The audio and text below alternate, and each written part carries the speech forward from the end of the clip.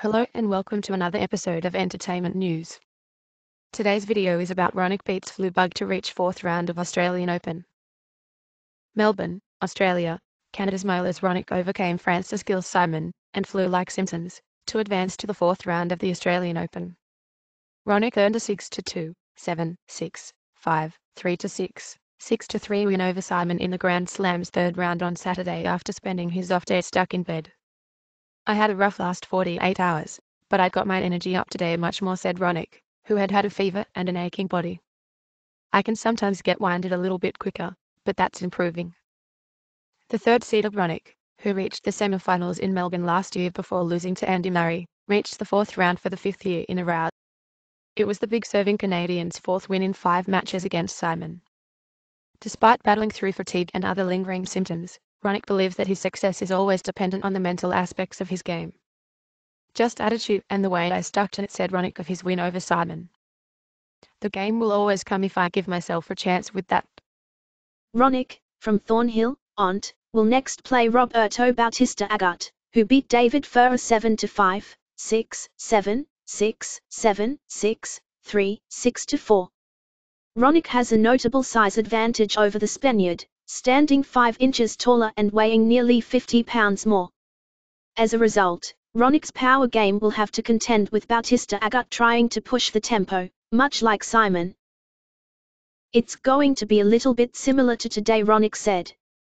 "They both hit pretty flat, but Bautista tries to take over more with the forehand.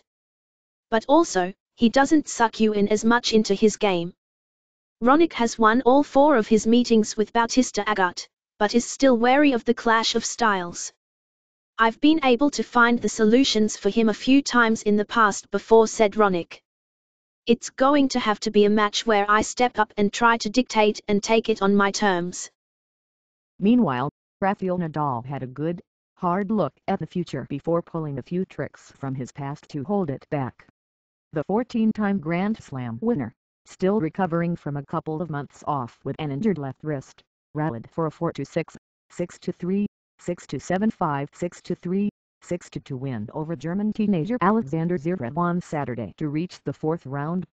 The 30-year-old Spaniard finished stronger in the 4-hour, 6-minute match on Rod Laver Arena as Zverev tightened up with cramping and nerves. "I enjoyed a lot this great battle. I was losing the last couple of times in the 5th set and I said to myself, today's the day," said 9-seeded Nadal, who had lost 8 of the previous 9 times he'd trailed 2-1 in a best-of-5 set match. Nadal attributed his superior finish to the experience of 236 previous matches in the majors. "Well, fighting and running a lot," Nadal said, when asked to explain how he pulled off the win. "I think everybody knows how good Alexander is. He's the future of our sport and the present, too." This was 19-year-old Zverev's 15th Grand Slam match. Thanks a lot for watching. Please subscribe to our channel for daily videos.